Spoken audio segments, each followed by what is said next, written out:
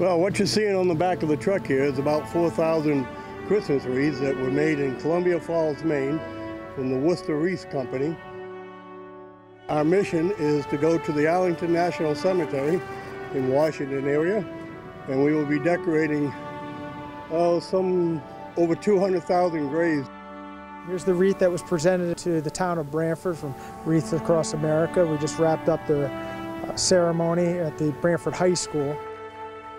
It was a great honor to have the Wreaths Across America convoy on their journey down to Arlington Cemetery to stop here in Branford, one of 2 stops in the state of Connecticut.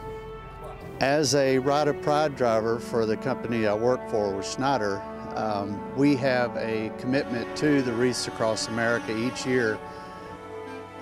Being a veteran of Afghanistan, I'm going to get to pay back what was done for us many, many years ago and all those that have fallen.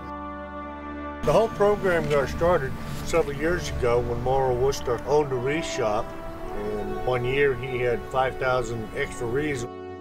He got a free trip to Washington, D.C., and during that trip they went around to the Arlington National Cemetery, and then for the next few years it was just a group of local volunteers. It's an honor and a privilege to be able to lead this contingent from Maine all the way down through the state of Connecticut. We honor our veterans, and I've heard it said before, we need to remember, honor, and educate them. And for us, it's a life-altering experience because you get to deal with a lot of the veterans, you get to deal with a lot of brother and sister law enforcement officers. The privilege of getting to stand at the back of that and then carry them out to each of the stones and say the name of the fallen hero is going to be a huge honor for me. Very emotional as well. Their mission is really to remember, honor, and teach.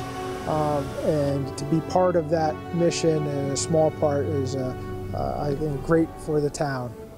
So it's a great contact point that we're able to volunteer our time to do this and to help their cause of bringing all these wreaths down to Arlington National Cemetery. Nationwide, in all the different veteran cemeteries, will be somewhere over 1.6 million wreaths laid by tens of thousands of volunteers. So as of yesterday, we will have 100% coverage of Arlington National Cemetery. Thank you so very much. Thank you, everybody.